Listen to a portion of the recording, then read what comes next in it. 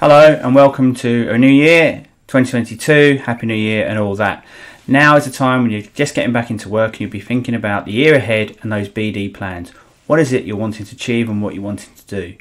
Without getting those plans too complicated, some they're unwieldy, a really top tip is to think about, in December, at the end of the year, what are those 3 things that you wish you've achieved, that you're trying to measurably do?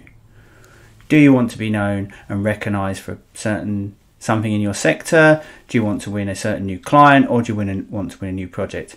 Write those down and then also have checkpoints, at least at the 6-month period. What is it you want to have done that would have progressed you to get to those aims? Get those in place and you've got the basis of a really good business development plan that you can action throughout 2022.